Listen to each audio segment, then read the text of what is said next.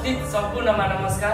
सिन्धुली कलाघरको आयोजना र पकेट थिएटरको प्रस्तुतिमा रहेको यस नाटक मञ्चन कार्यक्रममा उपस्थित हुनुभएकोमा हामी सम्पूर्णप्रति आभारी छौँ। सिन्धुलीमा नाट्य संस्कृतिको प्रारम्भ गर्दैछौँ। रङ्गमञ्च र सिन्धुलीको यो पहिलो पटक प्रत्यक्ष भेट हो। रङ्गमञ्चको आफ्नै नियमहरू हुन्छ जसलाई तपाईँले पूर्ण रूपमा पालना गर्नुपर्ने हुन्छ। यी नियमहरू नाटक अवधिभरि पालना गर्नुपर्ने हुन्छ। यी नियमहरूबाट तपाईहरुमाथि पर्न जाने असुविधाको लागि हामी क्षमा माग्दछौँ। हामीले विश्वास लिएका छौँ कि तपाईहरुले पूर्ण रूपमा यी नियमहरूलाई पालना गर्नुहुन्छ भनेर। सबैभन्दा पहिला तपाईले आफूसँग भएको मोबाइलको आवाज बिन गर्नुहुन अनुरोध गर्दछु। यदि मिल्छ भने स्विच अफ गर्नुहोला। नाटक चलिरहेको समयमा मोबाइल बज्दा तपाईको छेउमा भएको व्यक्तिलाई डिस्टर्ब हुन सक्छ। कलाकार र तपाईको दूरी एकदमै नजिक भएको कारण कलाकारलाई समस्या पर्छ भनेर नि यी नियमहरू राखिएको। नाटक चलिरहेको समयमा गफ गर्न भन्ने पाइने छैन। तर नाटक सँगै बग्दै जाँदा हाँस्न मन लागेको ठाउँमा हाँस्न सक्नुहुन्छ, रुन मन लागेको ठाउँमा रुन सक्नुहुन्छ। नाटक घर कलाकारको मन्दिर हो। त्यसैले तपाईले यहाँ केही खानेकुरा खान पाउनुहुने छैन। यदि तपाईलाई कुनै दृश्य मन परेको खण्डमा फोटो खिच्न सक्नुहुन्छ, तर फ्ल्यासको प्रयोग नगर्नुहोला। तपाईहरुलाई भिडियो खिच्न भने पूर्ण रूपमा मनाइ छ।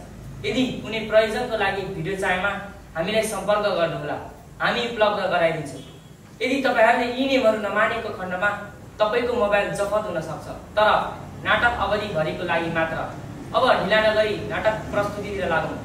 सिन्धुली कलाघरको आयोजना र पकेट थिएटरको प्रस्तुतिमा कृष्ण खड्काको परिकल्पना तथा निर्देशन रहेको यस नाटक निर्धार प्रस्तुत छ। इन्जोय गर्नुहोस्।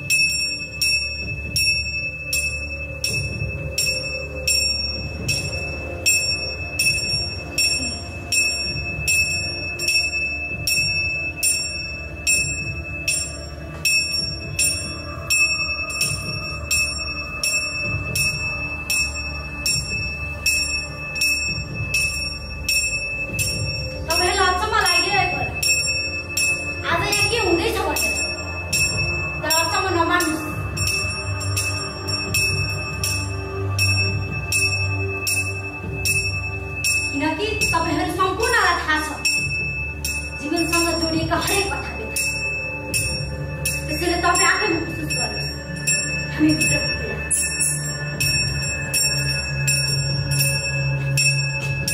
म वरदान होइन शिरमा नग्न आएकी हुँ। हरेक मान्छेमा मानवता हुन्छ। मानवताको हिसाबले हरेकले हरेक काम गर्नुपर्छ। उहाँले के गर्नुभयो? तपाईभित्र मानवता छैन? महिला र पुरुष एकै सिक्काका दुई पाटा हुन्। एउटा घर पुनः हुन एकले अर्काको अस्तित्वलाई स्वीकार गर्नै पर्छ। एक थुकी सुकी सय थुकी नदी भने चाहिँ महिला र पुरुष मिलेर काम गरे मात्र परिवार खुसी र सुखी हुन सक्छ। समाजको डरले आफूलाई कहिलेसम्म चुनेर राख्नुहुन्छ? आउनुहोस् हामी सबै मिलेर यो संस्कारको विरोध गरौँ। घर जति महिलाको हो उति नै पुरुषको पनि यो दुवैको जिम्मेवारी हो।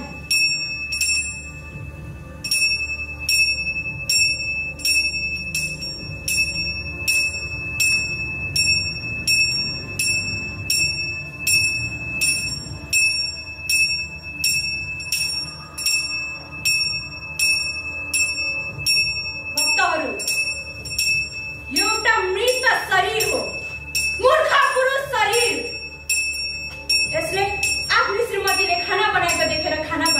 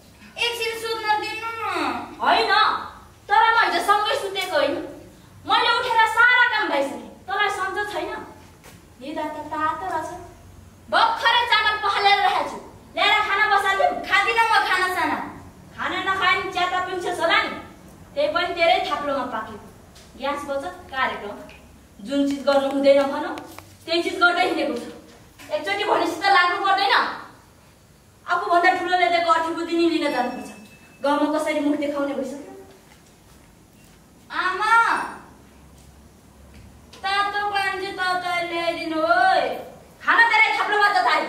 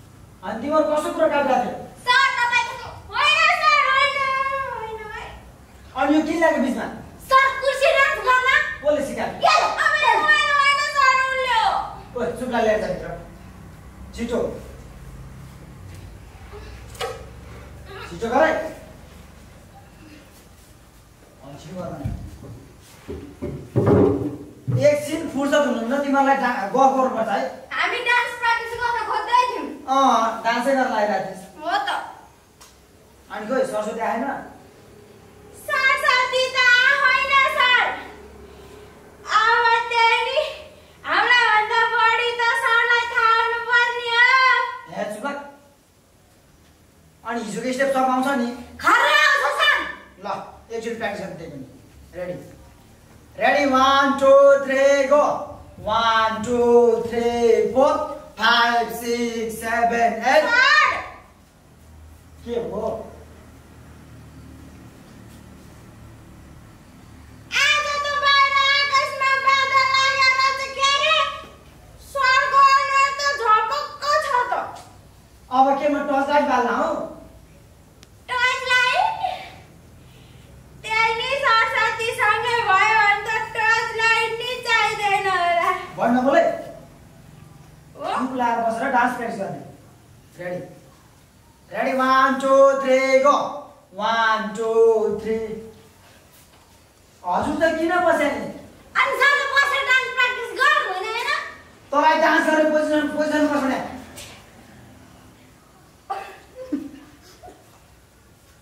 तिम्रो के खास सुरु गरे? राम्रोसँग डान्स गरे? रेडी? Ready, 1, 2, 3, go. 1, 2, 3, 4. 5, 6, 7. भन म सुनिरहेको छु क्या सुनिरहेको छु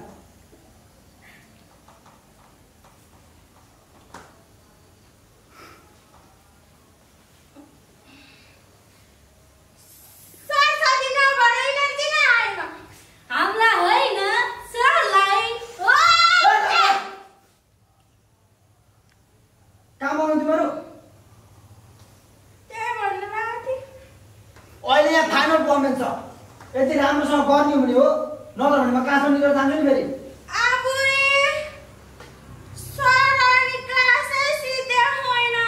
त्यही त राम्रोसँग हल्ला गरेर चुप लाएर गर भने रेडी अब चाहिँ Ready? Ready? 1, 2, 3, go! 1, 2, 3, 4, 5, 6, 7, 8. Thinking the lager. मैले तेवाएर नगराको मैले तेवाएर नगराको ए तिम्रो नारायणहरु चुरा गरेको छ अबे चुर्ना सर आइनी सानामा मैले कति धेरै काँचो चामल र काँचो टमाटर खाथी चुर्ना पढे नि हुन सक्छ भन्न होला खाली हल्ला गरेछ अघिदेखिको भन्नासु चुप लागेर डान्स गर भन्न अब राम्रोसँग गर्ने रेडी रेडी 1 2 3 गो 1 2 3 4 5 6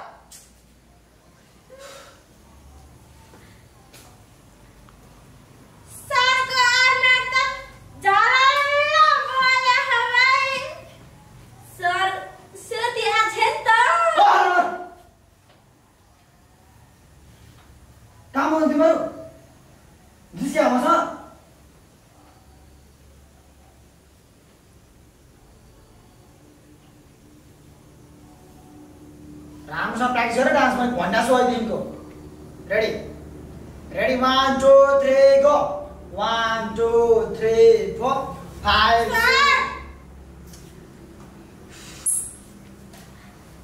भन्न सुन्दा छु क्या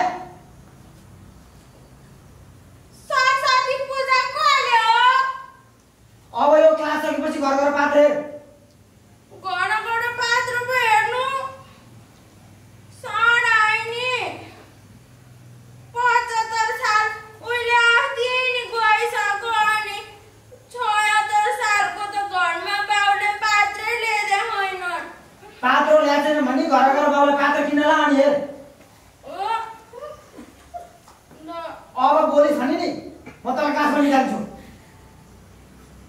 ओइ तेरा बाउले घरमा पात्रो ल्याएन भने मेरो यहाँ जात्रा हेर्न त ओइ त नकाकन चुप लाग गरे मैले भन्दै छु अब बोलिस् भने म त क्लासमा निकाल्छु रेडी रेडी 1 2 3 गो 1 2 3 4 5 6 7 8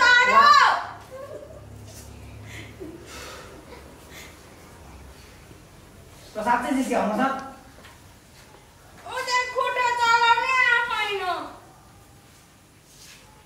ना प्र्याक्टिस गर्ने त्यसरी यता खुट्टा यस्तो हात सिधा या सिधा हामी यहाँबाट 1 2 3 ओइ अनि तिम्रो जिस्के हो सुप ला राम्रोसँग प्र्याक्टिस गरे स्टेप अनि हजुर चाहिँ के हेरेर गाडी बसेर त्यहाँ कति राम्रो सिकाएको अनि हेरेर हिजो तँलाई पनि सिकाएको थिएँ त मैले सिकाएको थियो बिर्सिहाल्यो ध्यान हुनु पर्यो त सिका बेलामा नबुझ्छ नि त त्यहाँ थियो त रेडी अब त्यसपछि 1 2 3 4 तिमीहरू मसँग जिस्के के हो साँच्ची जिस्क्या हो जति पनि लाग्छ तिमीहरूलाई अब लास्ट एकचोटि प्र्याक्टिस गर्ने आएर भन्दै म खुट्टा भाँच्छु तिमीहरूको रेडी म जे गर्छु त्यही गर्ने ल अरु जा अझ ल रेडी के हुन्छ त रेडी रेडी 1 2 3 गो 1 2 3 4 5 6 7 8 1 2 3 4 5 6 7 8 1 2 3 4 5 6 7 8 अनि अलिअलि बिर्स्यो भने मात्र त्यो दामी आउँछ बिर्स्यो भने त म खुट्टो भाँच्छु अनि यता ठुलो हालेर हेर्छु न उता ठुलो हालेर बिर्सिहाल्छु नि ठुलो हालेर भन्न बिर्सिने हो बिर्सिन्छ नि सिकाउँदाखेरि ध्यान दिएर सिक्नु पर्यो नि त त्यहाँ थियो त रेडी अब सबजना आइसक्यो फाइनल पर्फर्मेन्स चाहिँ रेडी हुने सर भन मेरो त कपाल मिलाउनु हो छिटो मिला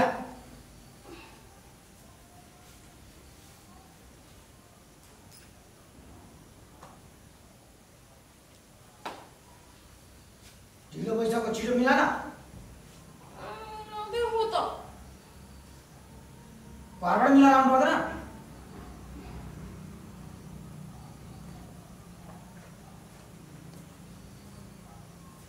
ल रेडी हो ल ओके म्युजिक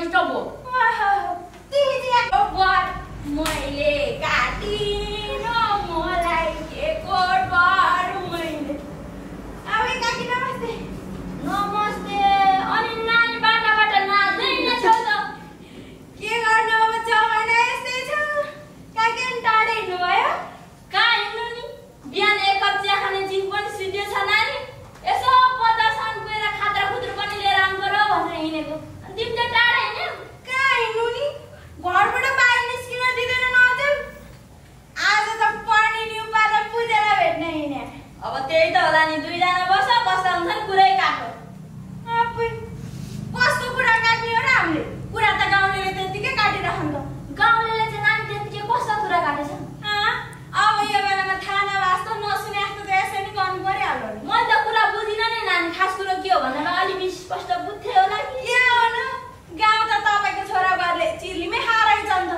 यता गयो फलाना छोराबारी यस्तो उता गयो फलाना छोराबारी मलाई त यो दुनियाँ थरी सुन्दा त यो गाउँको बाटो त जिन्दगी नहिँड्न पाइनुहुन्थ्यो जस्तो लाग्छ के हो रे उनीहरू देखाएर हिँड्छन् पनि अब खोइ नानी म त हो भनौँ कि होइन भनौँ कि जस्तो समाज छ त्यस्तैमा रमाउनु पर्छ भने टेर्दैनन् बुहारी त त्यस्तै भइ छोराले यसो सम्झाएर घरमा काम गर्न लगाइदिए पनि त आफूलाई यसो होलो हुन्थ्यो भने नानी छोरा पनि एउटै ट्याङको मुला भराइने छ म त केही बुझ्नै सक्दिनँ नानी जति सम्झाए पनि मै बुढी अखान म त चुप्पो लाग्ने रहेछु नानी अचेलभरि काकी नि हो र बुहारी चेल्लाई त बिहे गरेर ल्याउँदै पो तलाउने हो त अब ऊ बेला पुल पुला राखेपछि अहिले यस्तो नम्रो कस्तो हुने हो रे अब तिमीले भन न अर्काकी छोरी आफ्नो छोराले ल्याइसकेपछि आफ्नो छोरी जसरी राख्नु परेको पहिले यसरी नै राख्छु रे अहिले यस्तो गति भएको छ नानी भने केही सुन्दैन मलाई त ढिलो भयो नानी फेरि फर्किन राख्नुपर्छ म त गएँ ल न काकी अब समाजमा हामी जस्ता हुर्किँदै गरेर छोरी चेलीहरू नि छ भोलि तपाईँको बुहारीले गर्दा हाम्रो इज्जत चाहिँ नजाओस् नानी यस्तो कुरा त म त केही पनि जान्दिनँ पहिले चाहिँ टाउकोमा राखे जुम्रल टोक्छ भुइँमा राखे कमिलर टोक्छ जस्तो गरे अहिले चाहिँ पानीमा ठेउ बानापन बारेछ ए कन्ने काटो बर मैले काटिन मलाई के को डर म त कोही छैन न भाइ सबैजना हुनु हुँदो रहेछ नमस्ते अब लाज लाग्यो म के गर्नु होला त हो गयो है बाई बाई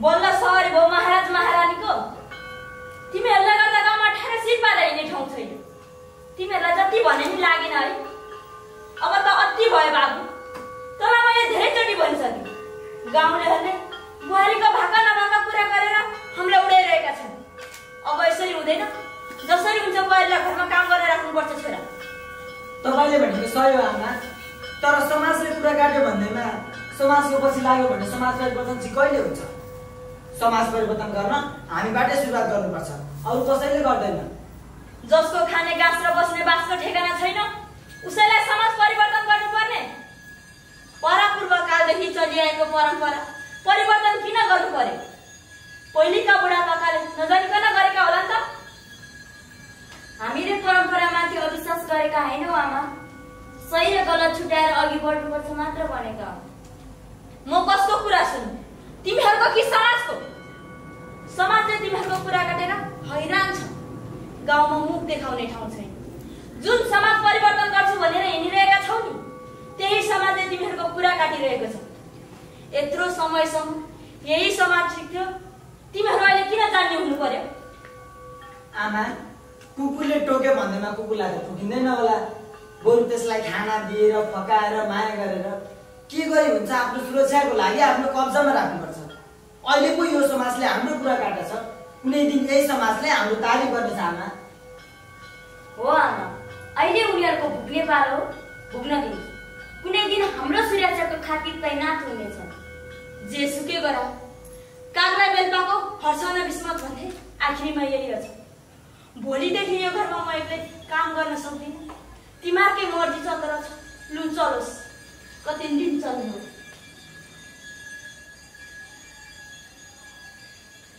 भोलिदेखि म डान्स पनि गर्दिनँ।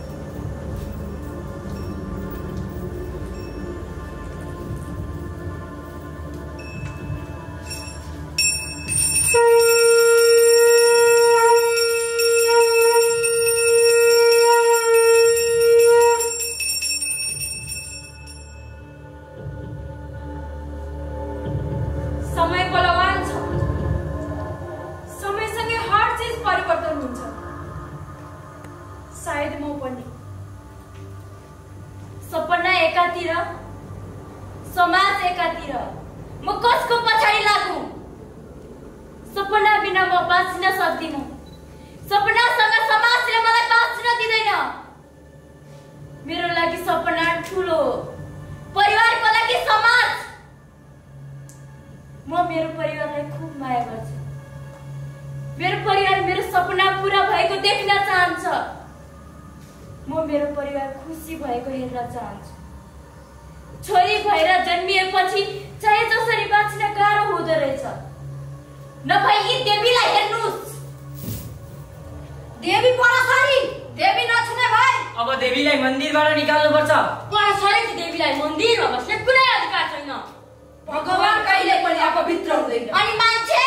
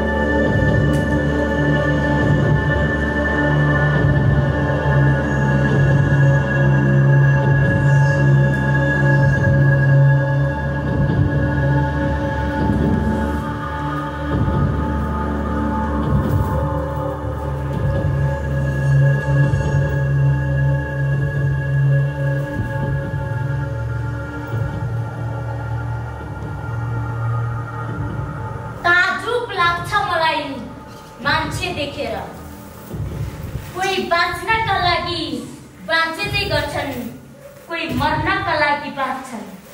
खै के सपना सजाउँछन् र जटिल बनाइदिन्छ जीवन। जीवन यात्राकै नाममा भोग्छन् चरम दुःखहरू। जीवन यात्राकै नाममा बटुल्छन् खुसीका गुच्छाहरू। बिसाउँछन् चौतारीहरूमा, चढाउँछन् मन्दिरहरूमा। केही बेर सुस्ताउँछन् सम्झनाको बताससँग, केही छेड हराउँछन् यादहरूको सिरेटोसँग। अनि एक्कासी झस्किन्छन् अभावको खोज्दैहरू। मान्छे भएर पनि मान्छे बन्न नसकेर दुखी छन् केही मान्छेहरू। कोही दुखी छन् सपनाको फूल भत्केर। यहाँ दुःखको, सुखको, अभावको आफ्नै फरक फरक परिभाषाहरू छन् र सबैले समेटेको एउटै सत्य छ जीवन। कारणहरू बिना कारण किन अल्झिन्छन् मुटुमा? रहरहरू किन पोखिन्छन् सडक पेटीमा? कसरी हराउँछन् पैतालाका डोपहरू आफै हिँडेको बाटोहरूबाट? किन अरू नै कोही भेटिन्छन् सफलताको चरम बिन्दुमा? अतीतको पारी र घाम ताप्दै भविष्यको बादल रूपी कल्पनामा अचेल म सोचिबस्छु अरू नै कसैको जिन्दगी। कसरी मुस्कुराउँछन् मान्छेहरू सहजै। ताजुब लाग्छ मलाई मान्छे देखेर, मान्छेका नसिब देखेर।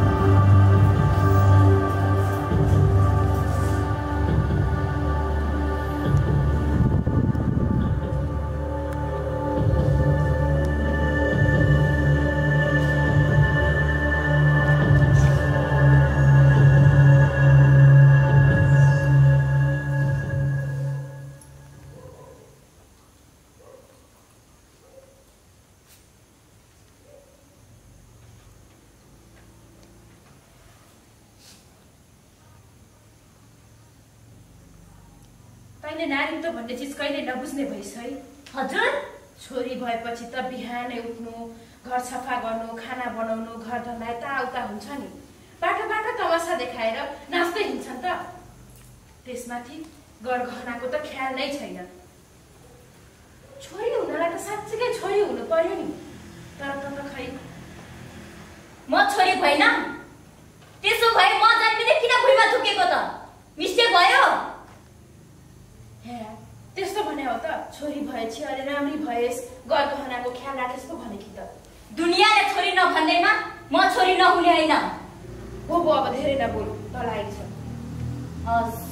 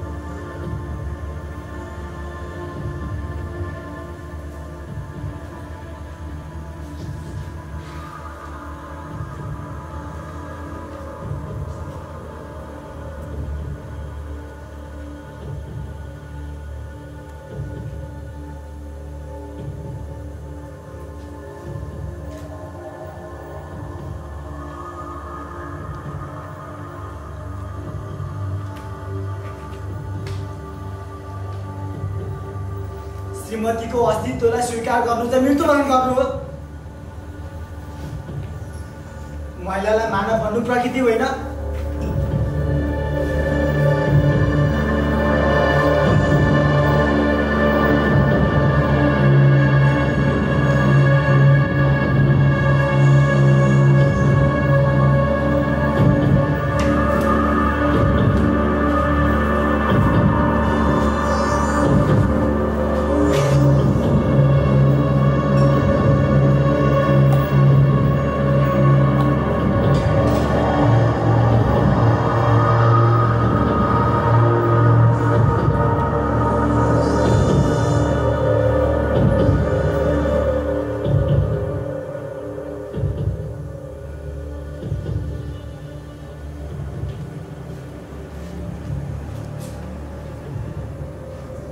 प्रकृतिको नियम विपरीतको नियम कसले बनायो? मतलब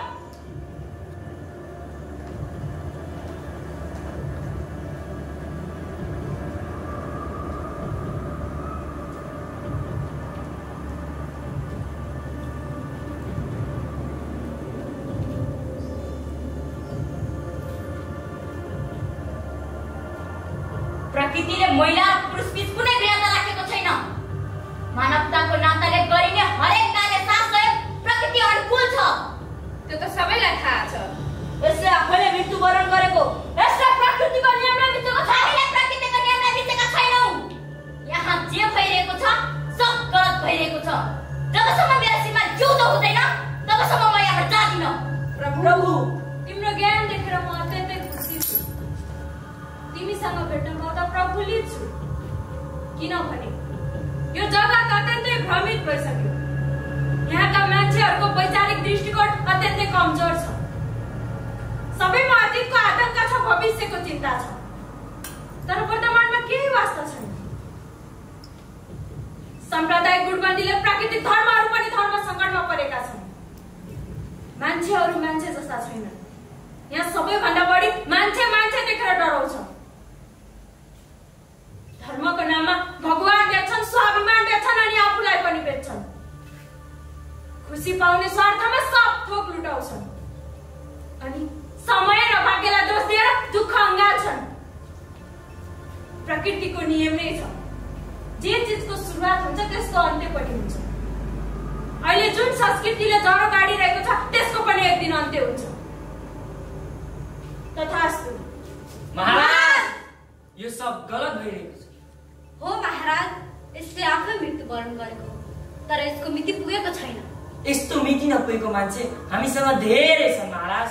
त्यसैले यस्ता मिति नपुगेको सम्पूर्णलाई हामीले फिर्ता पठाउनु पर्छ महाराज। हामीले प्रकृतिको नियम विपरीत जानु हुँदैन। हामी प्रकृति पुजारी हौ महाराज। महिला र पुरुष दुवै मान्छे, यही नै प्रकृति हो महाराज। प्रकृति विपरीत गयो भने अनर्थ हुन्छ महाराज। किन यस्तो भइरहेको छ? किन यस्ता घटनाहरू घटिरहेका छन्? अवलोकन गरेर आऊ। तथास्तु।